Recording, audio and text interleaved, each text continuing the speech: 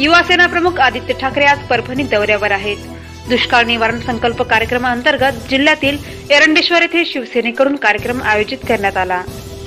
यावेळी शिवसेना नेते आणि मोठ्या संख्येने नागरिक हजर होते। महिलांची लाक्षणिक उपस्थिती पाहण्यास मिळाली।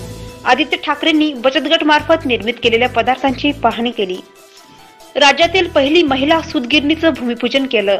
शिवसेनेची बांधिलकी जनतेशी आहे। मी गावोगावी फिरतोय, पशुखाद्याचे वाटप करतोय। सध्या राजकारणाविषयी काही बोलणार नाही। पीक विमा खासगी कंपन्यांकडे दिल्यामुळे शेतकऱ्यांना फायदा दिसत नाही। कर्जमुक्ती संदर्भात काही ठिकाणी प्रमाणपत्र आहेत तर काही ठिकाणी नाहीत। त्यामुळे शासनाने त्वरित लक्ष द्यावे। केंद्राच्या आणि राज्याच्या 4.5 वर्षाचे काम कसे आहे असं विचारले असता मी काही हेडलाईन देणार नाही। सध्या शिवसेनेकडून मदत कार्य सुरू आहे, हेच हेडलाईन करा असेही ठाकरे म्हणाले। न करता मला वाटतं हीच हेडलाईन महत्त्वाची आहे की आम्ही मदत करत राहू। आज इथे परभणीत आलोय।